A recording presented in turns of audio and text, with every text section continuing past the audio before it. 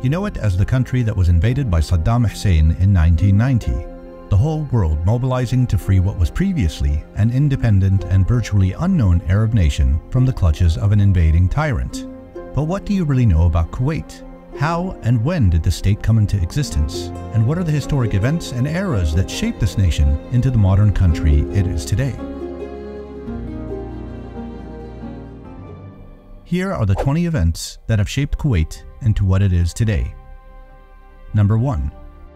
The establishment of a small village called Al-Grain by several nomadic and fishermen tribes from various parts of the Arabian Peninsula. A nation is born. Number 2. The political endorsement of the As-Sabah clan as Kuwait's ruling family, putting in place the foundations for governance over the next 3 centuries. Number 3. During the reign of its ruler, Mubarak al-Kabir, achieving British protectorate status and, fortunately for the nation, betting on the future victors of World War I and not the Ottoman Empire. Number 4. The Sykes-Picot Agreement and its immediate adverse consequences on stability and peace in the region at the time and for many generations to come. Number 5. The Battle of Jahra, where Kuwaiti defenders overcame the odds and maintained the nation's autonomy, thus avoiding assimilation into the Saudi state. Number 6. The El Ukair Protocol, led by the British in collaboration with the Saudis, resulted in the appropriation of 2/3 of Kuwait's territories. Number 7. The discovery of petroleum takes Kuwait from a poor nation in recession towards a sudden financial boom and a position of affluence. Number 8. The Day of Al-Nakba and the sympathetic accommodation of the Palestinian diaspora. Consequently, human capital skyrockets in Kuwait to unexpected and unforeseen heights. Number 9. The establishment of the Kuwaiti Sovereign Lands Act, granting the government full autonomy on all Kuwait's land, but for 5% of the country's total area. Number 10. Independence from Great Britain is enacted, subject to the enforcement of the democratic rule demands on the emerging nation. Number 11. Kuwait's constitution is ratified, and an idealistic implementation of the democratic experiment as an independent nation begins. Number 12. Although not a single event, but the golden age of Kuwait is a highlight for the country when leaps and bounds were achieved across all aspects of a nation's development, creating a feeling of national joy, pride, and prosperity. Number 13. The nationalization of the oil industry away from the British-American control, and the moment when the future and wealth of the nation rests fully onto its shoulders. Number 14.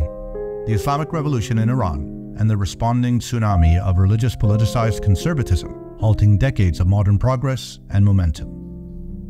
Number 15. The Iran-Iraq War erupts, bringing chaos and uncertainty to the region, and redirects substantial development funding away from the growth of a nation. Number 16. Souq al-Manakh, Kuwait Stock Exchange, crashes, leading to selective, expensive, and crippling default bailouts, resulting in a loss of economic confidence and ability. Number 17. The Iraqi invasion of Kuwait, simply the loss of a nation. From privileged citizens, Kuwaitis become countryless refugees. Number 18. The liberation of Kuwait. With the return of the nation comes a paradigm shift in the population's psyche, from patriotism and production to individualism and consumption. Number 19. Exodus and eviction of the Palestinian diaspora and the degradation of human capital, and when education, healthcare, and governmental performance steeply decline. Number 20. The invasion of Iraq. A hope for peace, a new stability, and consequential prosperity for all was the goal, but what ensues is chaos and the loss of a counterbalancing regional military power. Today, Kuwait has been and is on a downward trend. The Global Index for Prosperity has shown that freedoms are diminishing, and in parallel, institutional decay is abundant in the education, healthcare, and judicial sectors.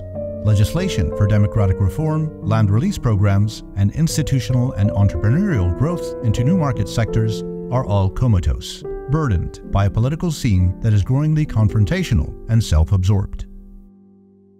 Changes need to happen, but so far, not many have taken place, even with the conviction that Kuwait, the nation, is in a state of emergency. If you have any thoughts about an event that might have been missed in this list, then please do propose them in the comments section. You never know, you might have a more valuable and relevant event to add.